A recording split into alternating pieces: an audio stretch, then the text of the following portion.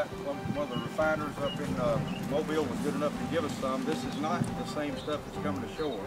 This is what's called Alabama Sweet Crude, and they told us it was an API somewhere between 36 and 42. If the information we've been getting is correct, what's coming to shore is somewhere API 30 to 35, somewhere in that range. So this is much thinner oil than we're going to be encountering, and so the stuff coming to shore is going to be easier to bring to this. We'll spill some on the beach. Just let it run right out on the water.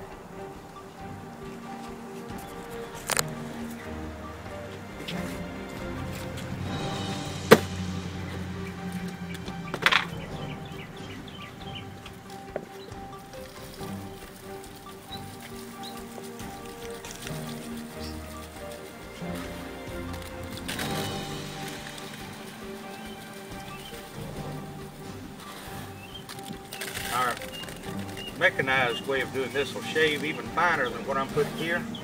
You can notice some coarse pieces of this that's going on. They're effective too. They just freeze the stuff a little bit slower than the powder does. But our mechanized way of doing it is going to actually have this frozen. It'll be frozen and ready to pick off before I finish putting these pellets down manually.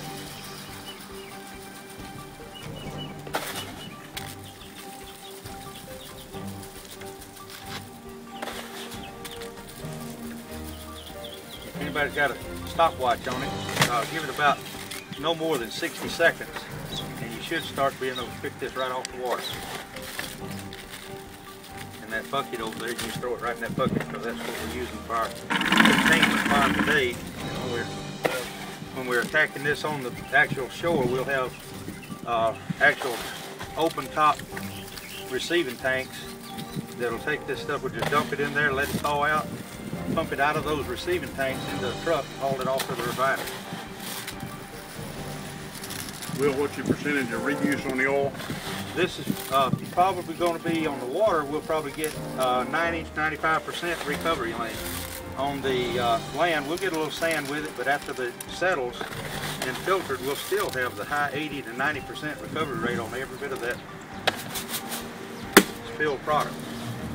So it'll be able to have the fate that BP intended it to have, but we'll be the ones carrying it to the refinery after the fact with clean beach behind it.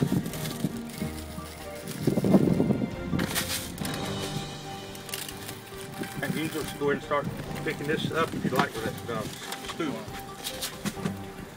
Go ahead and just scoop that on the water with that dustpan. Just slide it right under there and just pick that up and put it right in the bucket.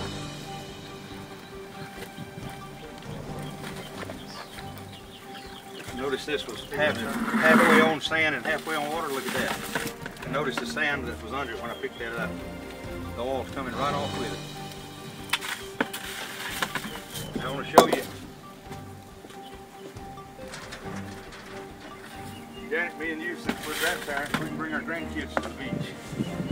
And they can have their little tools and they get in on the act too. Just watch that whole section there come up in one piece. And notice the sand underneath it when I pick it up. See how clean that is? Every bit of that oil's coming off there.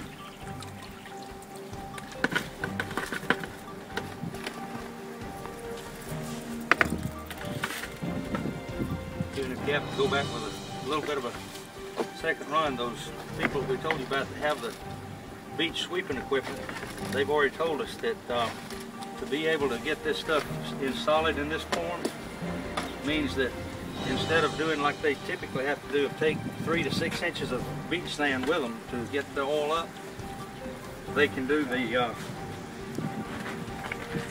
whole process with skimming maybe a 1/4 inch of sand to get every bit of it when we can solidify this on the surface like this.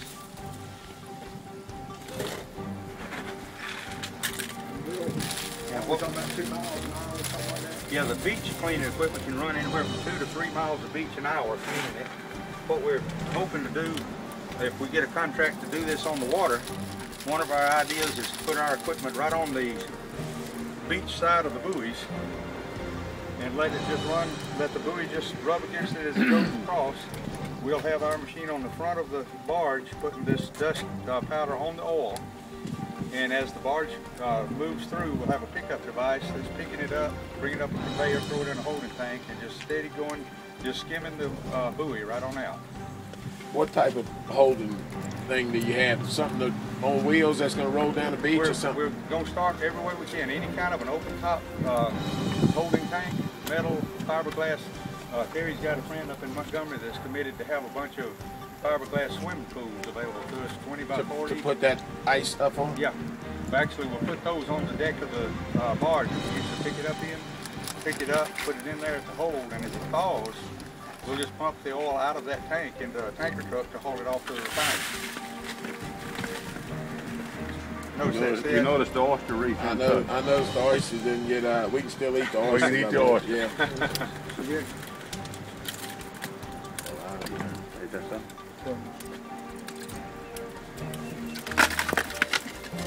And like I said, what we're actually going to see when these things start getting close to landfall is much thicker oil than what we poured on here, much easier to manage.